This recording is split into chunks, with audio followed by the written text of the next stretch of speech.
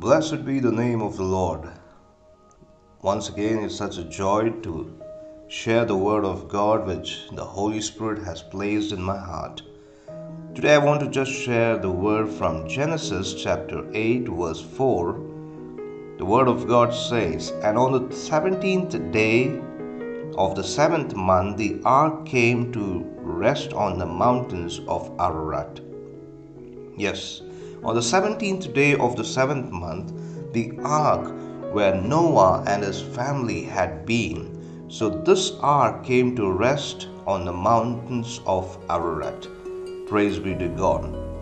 As we see that there was a great flood and all the living creatures on the planet Earth was wiped out.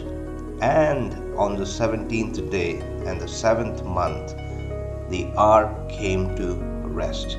Even this year, we see that people are unrest in so many things because of the virus, because everywhere we see that death and fear is filled the world. But the Word of God encourages us to pray and to call upon the name of the Lord and ask for His rest in our life, so that He is the Lord who is willing to give rest in our life.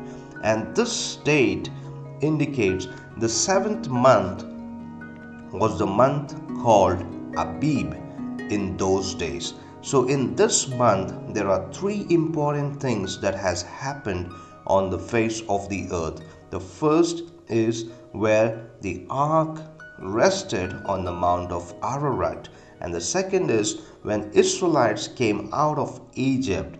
So when Moses and all the Israelites were on the shores of the Red Sea, so God divided the Red Sea and helped them to go on the other shore and gave them the rest from all the persecution they had to go through